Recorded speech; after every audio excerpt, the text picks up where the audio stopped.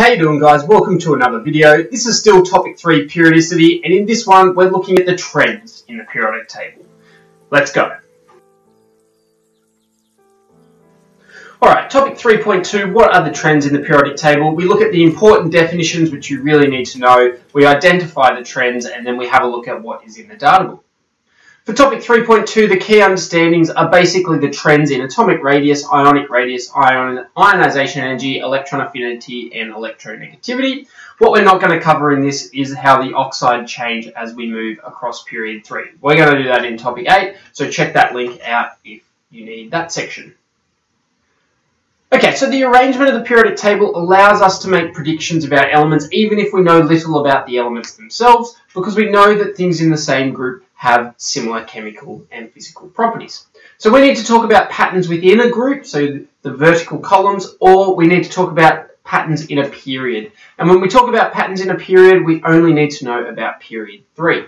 The things we need to know are atomic radius, ionic radius, ionization energy, electron affinity, and electronegativity. So the first one, electronegativity. Electronegativity is a measure of how hungry an atom is for electrons. It's how much it wants to gain or rip those electrons from anything that's got them floating around. Now the data for electronegativity can be found on page 8 of the data booklet. The definition though, you need to get this down. The ability of an atom or nucleus to attract a pair of electrons in a bond. So if we have hydrogen fluoride, for example, that bond has 2 electrons. Hydrogen has an electronegativity of 2.2. Fluorine has an electronegativity of 4.0, which is much greater than the hydrogen. So that means the electron in the bond is closer to the fluorine nucleus. It's attracting that electron more strongly. It's got a greater share of that bonding pair of electrons.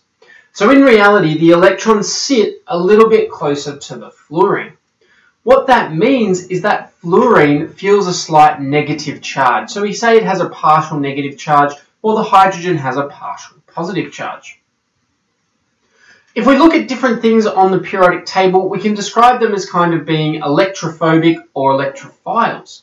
Now, things that are electrophobic are scared of electrons, or they don't want to accept electrons easily. Those type of things are the metals. The metals generally have a low electronegativity. The electrophiles are things that really want to gain electrons. They're hungry for electrons, and that's generally the non-metals. They want to gain electrons to have a full outer shell, while the metals want to lose electrons to have a full outer shell.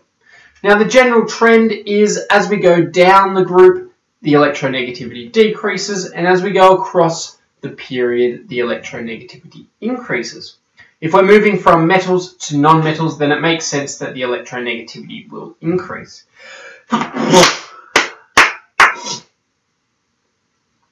Fluorine is the most electronegative element. It wants to gain electrons more strongly than any other, and francium is one of the least electronegative elements. Okay, the data for ionic and atomic radius can be found on page 9 of the data booklet. Now, the atomic radius is simply the radius which is measured as half the distance between neighbouring nuclei. And the atomic radius is the top part of this periodic table on page 9. The bottom part is the ionic radius. The radius is measured in picometers, which is times 10 to the negative 12 meters. So you can refer to something as picometers. Now, the atomic radius, think of the atoms as spheres, and it's just the distance from the nucleus to the outermost electrons of the atom. And that's considered the atomic radius. The bigger the radius, the bigger the atom. The smaller the radius, the smaller the atom. The ionic radius is the distance from the nucleus to the outer shell of electrons in an ion. So with ions, some things can form positive ions, some can form negative ions. Generally, as atoms lose electrons, they become smaller in size, and as they gain them, they become larger in size. So the general trend in atomic radius is it increases as we go down a group and decreases as we go across the period.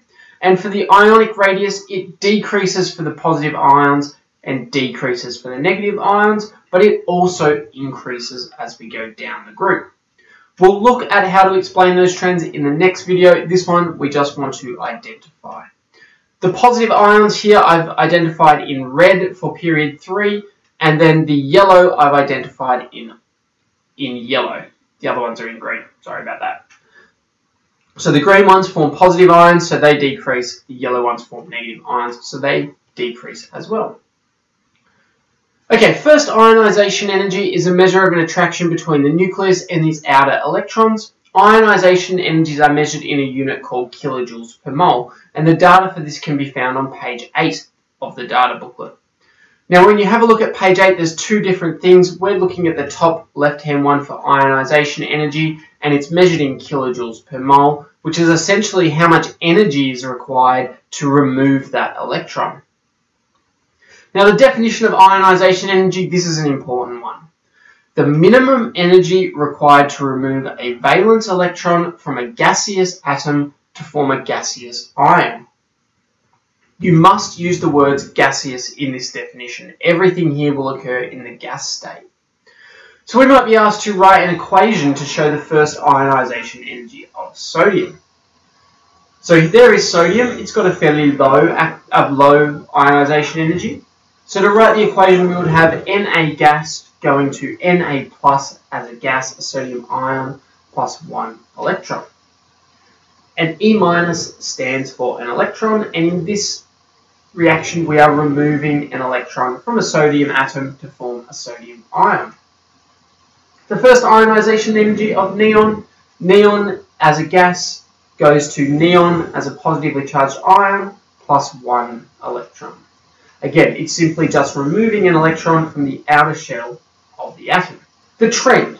For ionization energy, it increases as we go across the periodic table and decreases as we go down. Using the graph, we can kind of see that. If you have a look at period 1, hydrogen to helium, that shows the general trend.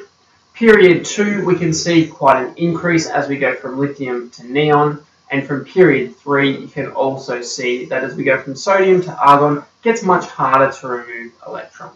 If we're looking at trends in a group, here you can see lithium, sodium, and potassium. And even though it's slight, it does decrease as we go down one of the groups. And that's true for all of the different. Okay, electron affinity. Electron affinity is how an atom behaves when it accepts an electron. The definition of electron affinity is: the first electron affinity of an element is the change in energy when 1 mole of electrons is added to 1 mole of gaseous atoms to form 1 mole of gaseous ions. So here we have the metals which require energy because we need to force them to gain electrons because they don't want to do it very readily because they're electrophobic. So what's going to happen here is they're going to have a higher electron affinity. It's going to have a positive number because we've got to give it energy to make it accept an electron. For a non-metal is electrophilic. And electrophilic means that a non-metal will generally release energy as it accepts an electron.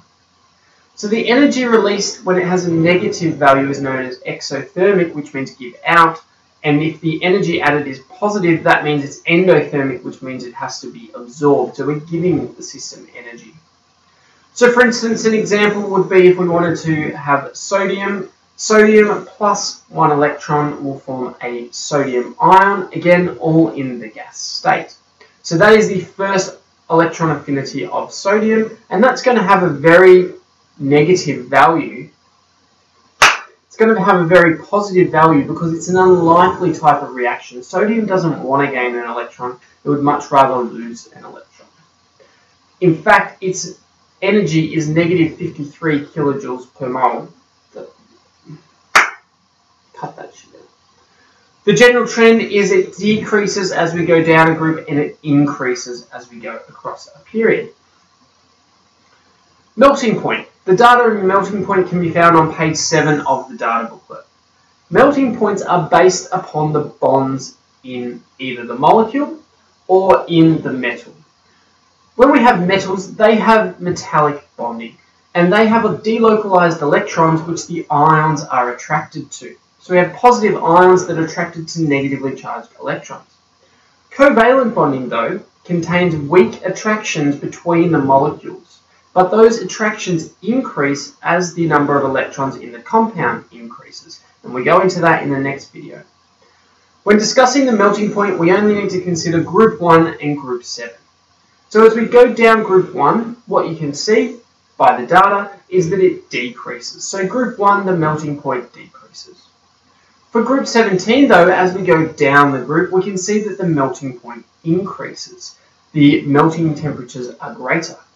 So we have group 1 which decrease and group 17 that increase. So we've got these opposites going on. So the IB like to ask questions about that. Topic 3.2, some top tips. Make sure you know the definitions pretty much word for word. Make sure you can identify the basic trends. And remember, you don't get a data book in paper 1. So you need to make sure that you can know some of those trends.